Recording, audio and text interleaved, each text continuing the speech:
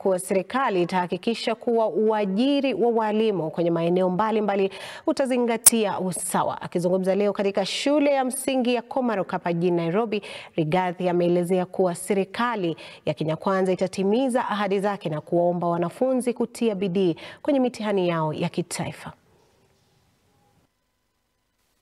I want to bring you greetings and message of good wishes from President William Ruto. Mumepokea?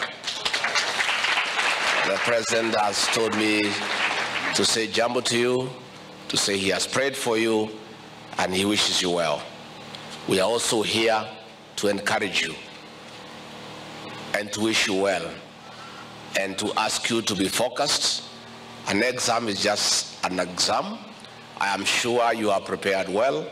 The teachers have prepared you well, and you are on your path to destiny. I want to encourage you that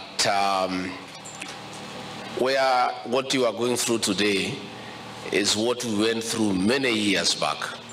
I remember in 1977, long before you were born, I also underwent an exam called it was called KCPE then, and we were just in an ordinary school. You are even lucky you have shoes and socks, as we were barefooted. We did not even have a meal in the morning, but we were focused, and we made it to high school. Ultimately, we made it to the university, and today we are here serving the people of Kenya. I want to tell you, the sky is the limit. Be focused and concentrate on your education, and one day you'll be men and women of substance.